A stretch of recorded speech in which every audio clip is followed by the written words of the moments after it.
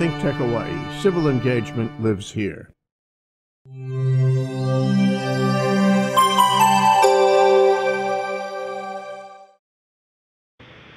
It is the 2 o'clock hour on Tuesday, folks. Ted Ralston here in our ThinkTech studios downtown Honolulu, overlooking Waimanalo Bay right now.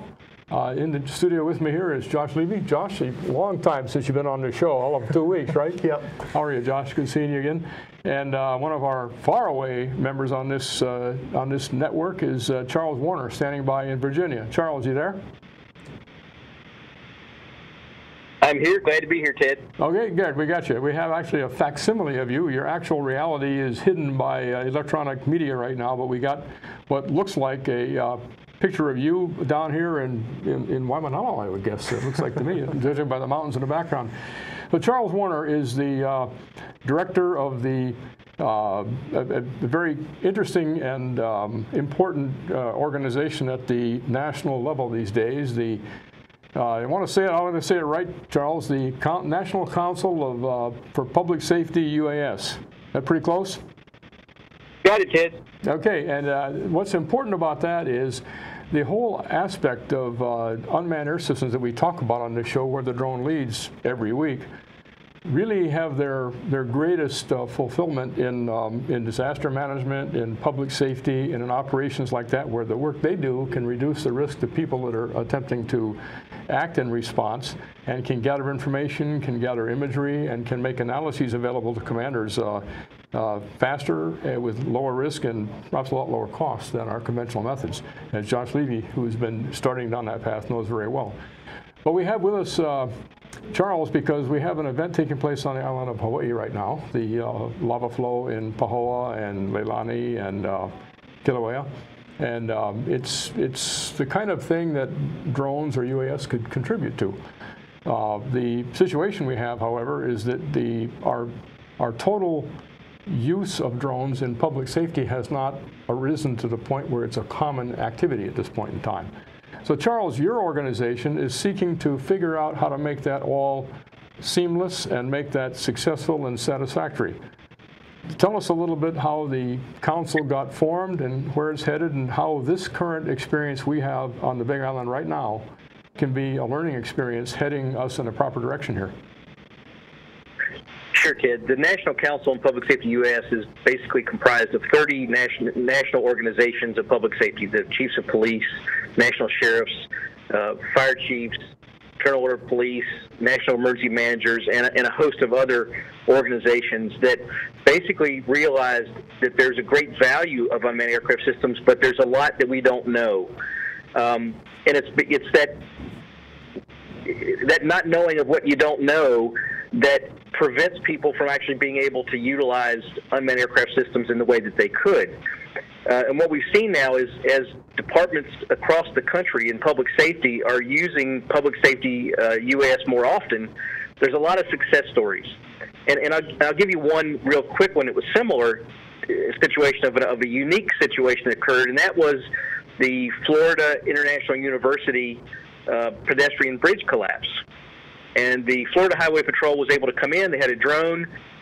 They waited a little bit before they actually flew, but when they actually got permission and decided to fly, they were able to do an autonomous flight, push the button, it goes up, does its flight, comes back down, to create a 3D model of that particular situation. And so similar things like that, we start seeing that traffic forensics and similar things provide this usage that we can do things in a fraction of the time that it would take to do ground measurements with similar to or equal to accuracy, with a 3D model perspective that now lets you look at it from all different views at a time later to look at things you didn't even know that you wanted to look at. So when we think about the Hawaii situation, we have a lot of this volcanic activity that has really been never captured in some of these ways before. And so being able to use that technology in a lot of different ways, one, being able to do a 3D model of the fissures and the eruptions at different time increments to see what that looks like, how is it changing,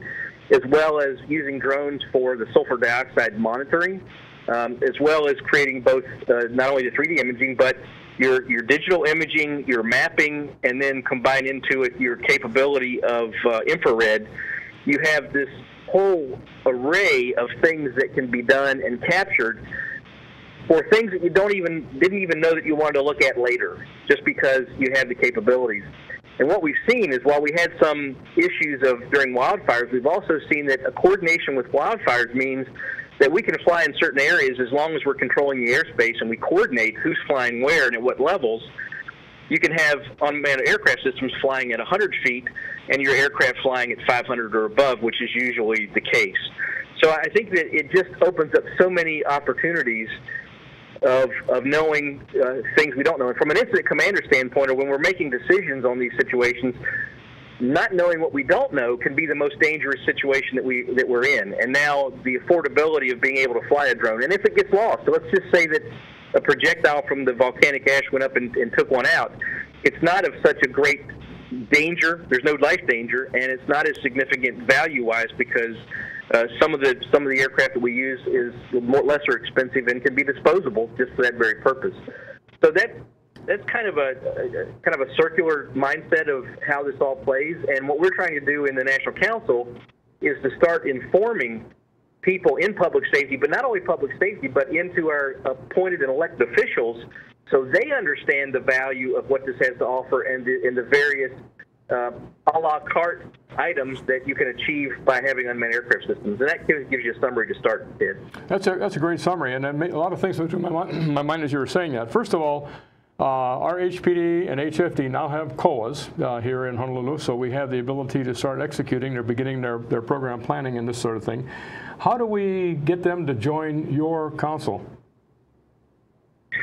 Well, the bottom line is they can reach out to the council through emailing me. My email is charleswerner@gmail.com, and if they have more information, or they can go to the website, which is publicsafetyuas.org, and we have a host of policies and procedures from local, state, and federal agencies that have already done this. So they can learn from some of the work that's already been done, and we're working to continue to enhance that.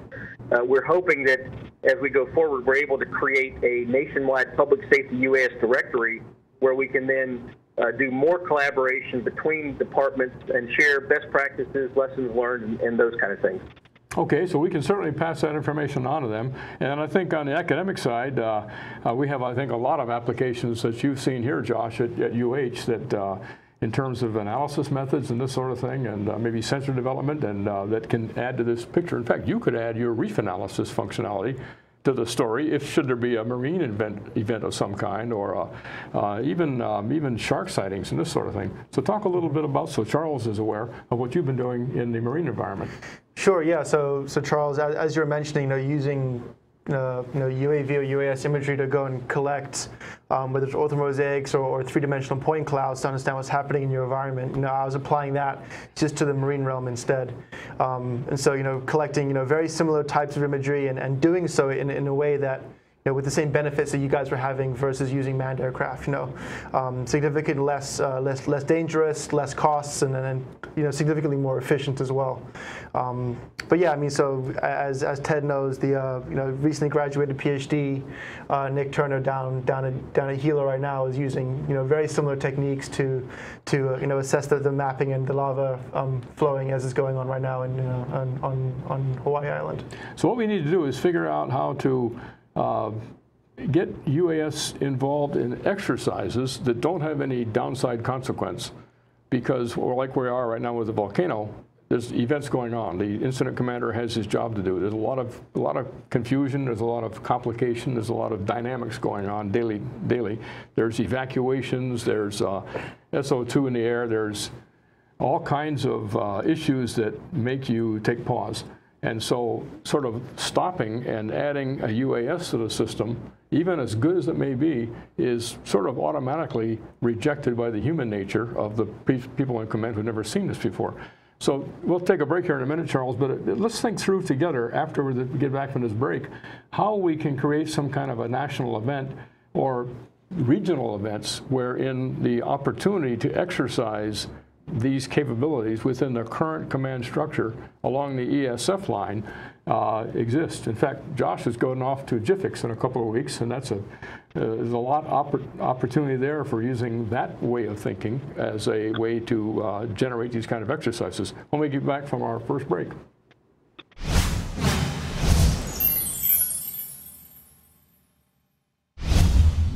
I just walked by and I said, "What's happening, guys?" And they told me they were making music.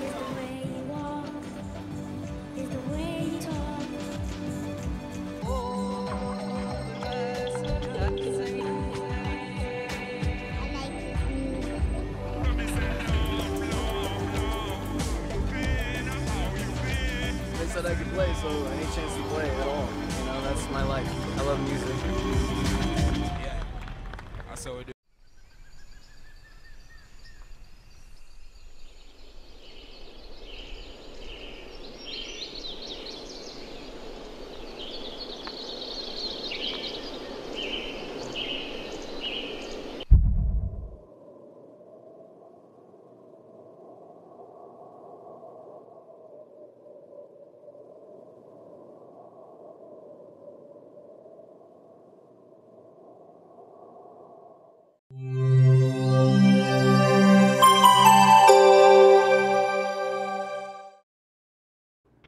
Here we're back, folks. It's still the 2 o'clock hour on Tuesday. This is not the noon o'clock hour on Thursday where you're normally expecting to see us. But Ted Ralston here in our ThinkTech studios downtown Honolulu. Josh Levy joining me from Manoa, UH. And from far across the sea, we have Charles Werner, the Director and Chief of the National Council for Public Safety Unmanned Air Systems. So we're just talking before the break about the difficulty of changing the wheels on the cars rolling down the freeway at 40, and as the analogy for putting UAS into a complex situation like over on the Big Island right now. So Chuck, or Charles, I keep wanting to call you Chuck because it just rolls right off. What can you think of from the perspective of a national acceptance where exercises or tabletops or something can be constructed to have the decision makers and the incident commanders see this new picture?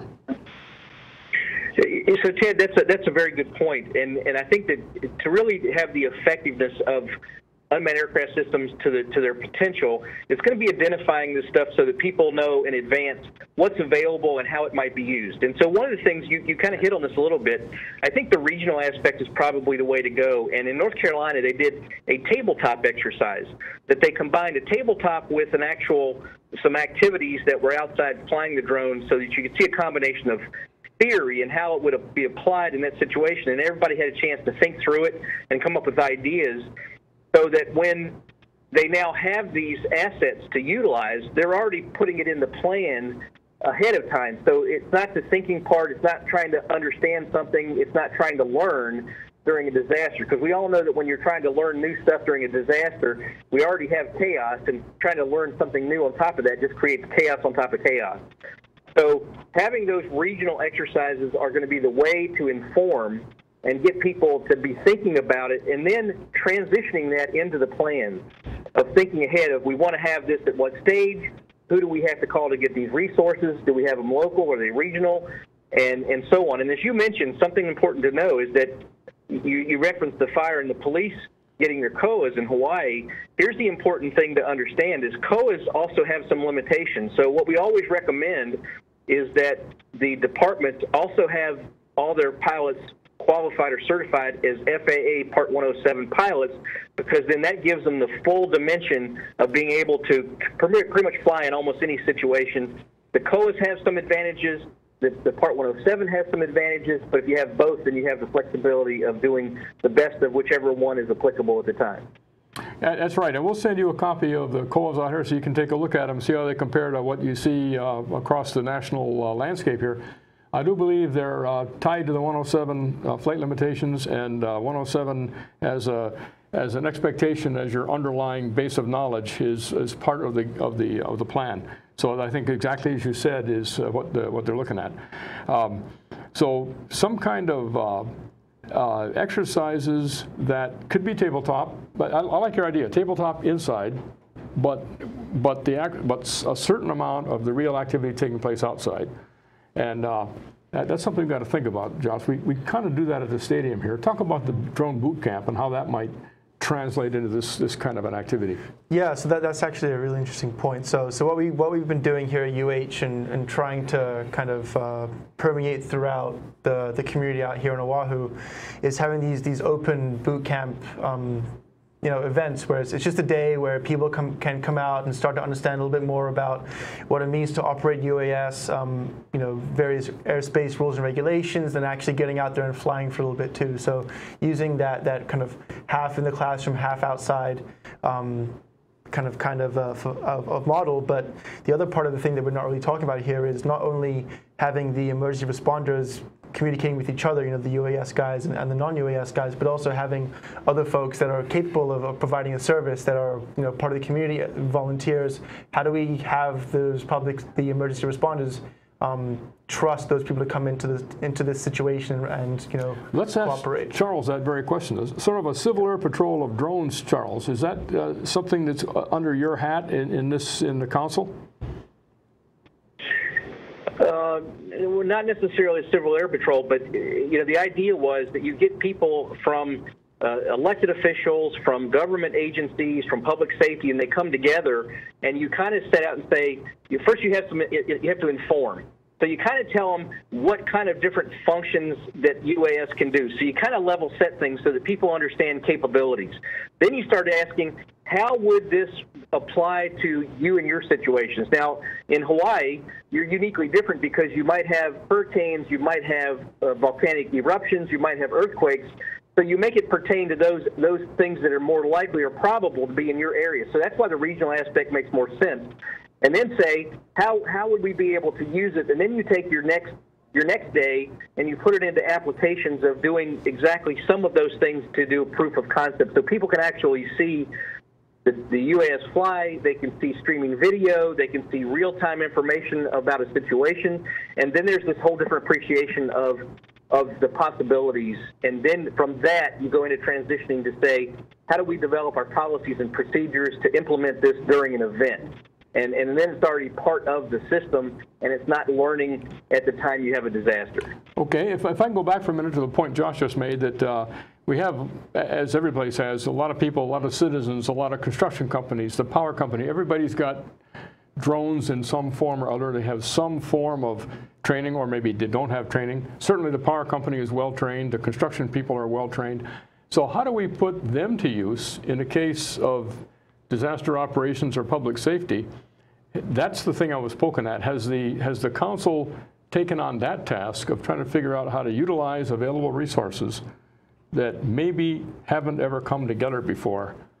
Has that crossed your into your area, Charles? It has been a point of discussion. The thing that we've been focused on right now, though, is getting public safety established to be able to use that. And then what we're suggesting is that if you're going to use somebody else, they have to be trained to a certain level of ICS, okay, so that they know how to operate within our framework during that disaster. Because one of the things we've had people that have self-deployed and people that are interested in helping, but they don't understand the mechanisms by which they need to fly, and that they need to coordinate with an air boss and those kind of things. So we've got to kind of, I think you can do that, but you have to reach out and have a conversation with them to identify who they are, what qualifications they have, that you have a confidence level that they know how to fly, because if you ask some of these people to fly for you, they can become an agent of the government, and then you become liable for the actions that they do. So there's some things you got to work on there in advance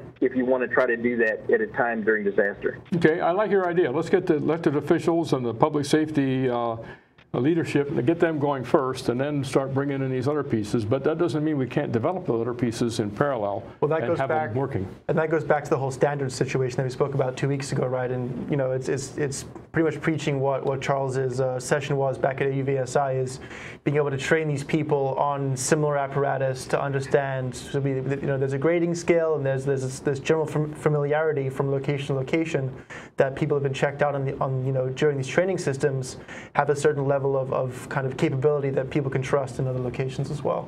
That kind of goes back to what Gene Robertson was telling us. He's looking at a 90-day syllabus to get people fully up to speed with full muscle memory in terms of how to operate not only the vehicle, but also the emergency procedures and its operation within the emergency support functions. Exactly. In fact, Charles, in some of the emails we've been exchanging, the idea of the ESFs came up. I mean, that certainly to me, and being part of the communication loop on the volcano situation, everything runs down the ESFs. You mentioned the incident command system, and the way it's structured and organized is under the 15 or 16 ESFs that exist. So is perhaps part of the strategy to associate UAS functionality, maybe interpreted differently depending on which ESF you're dealing with? Is that an important tack to take here? Yes, and I think as you're doing a tabletop, you want to include the ESFs because you want to give kind of an overview of saying, here's what the capabilities are, here's what UAS is capable of doing. Then from your ESF perspective, how would this play into what you're doing? So for example, when they were flying in Harvey, there's a couple different areas that they're looking at. One, they're looking to see what areas have been affected by the flooding. They're also able to see, are there areas where people need to be rescued? And then they're looking at areas of the roads, what roads are open and closed. So you've got transportation, you've got fire, you've got rescue, you may have EMS, you may have critical infrastructure. So yes, the idea is provide the base foundation of people to understand the capabilities, and then let them tell you from an ESF perspective, how would this help? Because what they found in Harvey, Irma, and Maria is that sometimes when they're flying, if they coordinated with ESFs, they could actually accomplish the needs for multiple ESFs if they've coordinated the flight in conjunction with the needs of the ESFs. And then the next part from that is, what do you do with that information? How does it go to all those different heads of the ESFs, and how do they all coordinate based on that one data stream? Because from what I understand, is usually they get various different streams going to each of them, and there's not that collaboration. That's That's correct. Yeah, that's correct. And so then it's like, how do we share the information we've collected? Is it on the device itself, and we have to download it and then share it to the appropriate people? Are we doing streaming video? Can we make that available to all the people? So yes, there is some coordination with what you do with what you've done. Yeah. That's getting down to a very interesting level of detail, and I would hope it would. In my mind, I'm thinking here we should construct something like that for the state of Hawaii. Now that we have a much higher level of interest than we had before, we have Volcano. We had the meeting with the legislature that you were at a couple weeks ago. Mm-hmm. We have the next legislative session coming up. There's enough motivation to start controlling these, but they're going to have to be pulled together at an integrated level. Because not one of these functions by itself is going to be able to carry the day, nor is it going to be able to integrate with the other functions without some forcing function. So now, Charles, you've handed us a challenge. How do we put this together and copy your success here in Hawaii and get it done in probably October, November before the legislative session begins, and at that point it's hard to get anybody's attention. Right. So we have an interesting challenge here. This is a fascinating subject, and I think we could have imagined it to happen this way. The volcano forced it on us, and fortunately you're out there ahead of us, you and 37 or so other significant agencies that are part of the council, and I guess we need to be part of that in some formal way. Mm-hmm. So we'll get on the website, figure that out, pass the word around to all of our folks here in Hawaii. And Charles, once again, thanks so much for taking the evening hour out of your day in Virginia and joining us here in Hawaii yet again. And next time we have to have you out here in the flesh, I would suspect, to actually maybe start off this, I'm guessing, a 2-day workshop we're going to now talk about. How does that sound? Yeah. I'd love to do that, and I think that your other opportunity is we've got to educate our elected and appointed officials. And one of the things, just so you know, that I've done is I've been reaching out and challenging the Big 7 organizations, the national governors, the National League of Cities, the National Association of Counties, and all those to put the challenge out to them to help support advancing public safety UAS. Okay, well, we'll catch on with that. And we also have the Aerospace State Association. We got the AOPA, got the AMA, and there's other organizations that are all headed in the same direction. We'll see what we can do to put something together out here from an integrated exercise perspective. And this is a big challenge, but we'll go ahead and do it. And Charles, thanks once again for your inspiration and leadership and for coming on the show. And Josh, thanks for coming over all the way from Manoa. We'll see you all next week.